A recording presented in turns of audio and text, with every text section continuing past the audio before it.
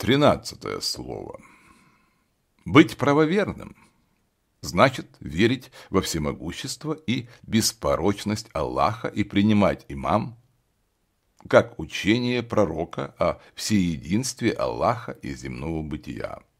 Существуют два вида служения Аллаха.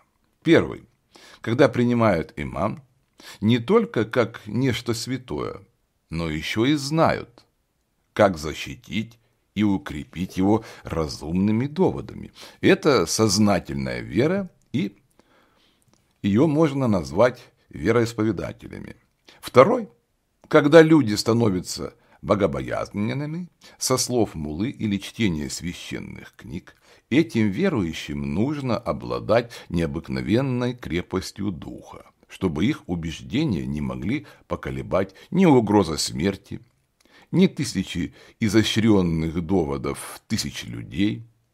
В этом случае мы имеем дело с традиционной или, как говорят, слепой верой. Понятно, что истинные верующие должны обладать бесстрашным сердцем, неукротимой волей и крепким здоровьем.